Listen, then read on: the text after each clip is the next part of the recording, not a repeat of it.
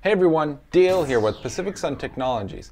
Now I have been getting a ton of calls lately about net energy metering and how it works or doesn't work in some people's cases. Now it always works, I want to say that, but I really thought I'd take the opportunity to actually kind of break down how net energy metering works for people that go solar. But before we get into how net energy metering works, let's take a second to talk about what net energy metering is.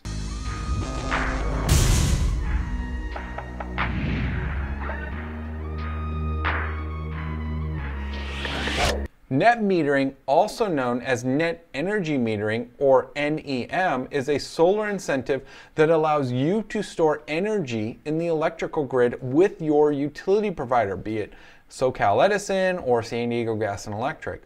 This occurs when your solar panels produce more electricity than you need, and that energy is sent to the grid in exchange for credits. At night or during other times throughout the year when your solar isn't producing enough and you have to use energy from the grid, you're deducting this energy usage from your solar credits. Very simple. Now, NEM has changed over the years. So in 2018, the California Public Utilities Commission, or PUC, developed a new NEM program called NEM 2.0. And it has since been rolled out throughout California, and that's when things started to get really confusing for homeowners looking at going solar. Now, before I get too far into this, please take a second to subscribe to the channel and give this video a thumbs up if you find it helpful. And if you or someone that lives in our area of Southern California, be it Riverside County, LA County, San Diego County, Orange County, visit us online to receive a free quote. We have some great promotions going on that you're not going to want to miss out on. So use that link in the description below. All right, so back to NEM. Under NEM 2.0, any excess solar energy you send to the utility company earns you a dollar value based on the time of day and the cost of energy at that time. This fluctuates depending on the season and, of course, the time of day. So under Edison's TOUD 4 to 9, the cost of electricity starts at 26 cents between the hours of 8 a.m. and 4 p.m. This cost increases to 41 cents until about 9 p.m. and then decreases again back to 26 cents. So depending on when you're using power will determine how much your actual utility bill will be. Now, when you go solar, this same time of use structure applies, except you're earning credits to use when the solar isn't producing power.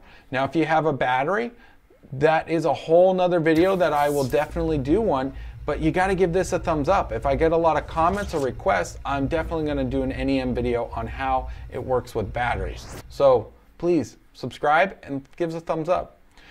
If your solar system is designed properly, you should earn enough credits to offset any higher rates, specifically that 4 to 9 period. Now, most people don't realize that solar systems in Southern California typically produce 24 hours worth of energy in just 5.5 hours on average. Now, as the sun starts to rise, your solar system turns on and starts providing power to your home. The average home uses somewhere around 500 to 1500 watts in the morning before you head to school or to work. But once the house is empty, the energy usage for your home is actually very low, in most cases less than 500 watts. As the day progresses, solar production increases, and with no one home to use the energy, well, it's got to go somewhere, so it's being sent to the electrical grid to earn credits for you. Now, in this example, I'm going to say this solar system was estimated to produce 30 kilowatt hours on this particular day. And let's say it did this between the hours of 8 a.m. and 5 p.m. Well, that's 9 hours of solar production to create 30 kilowatt hours. That's pretty impressive. Now, assuming the family left at 9 a.m., the home used from 8 a.m. to 9 a.m. 1 kilowatt hour.